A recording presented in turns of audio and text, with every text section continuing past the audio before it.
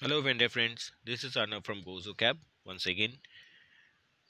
Through this video you'll be able to learn how we can change the languages as per our comfortability.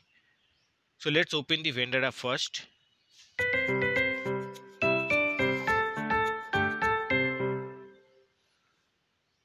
Continue. Go to this dashboard option. This is the navigation pen. So click on that. You'll get your vendor code here. This is your zone, Delhi. This is your rating and this is your profile ID, means your code.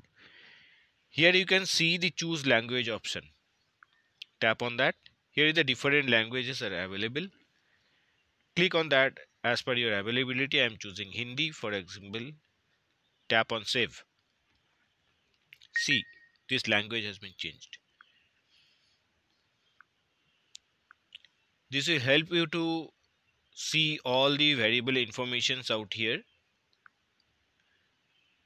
It will be easy for you to note. It will be easier for you to check. So this way you can see and you can move on.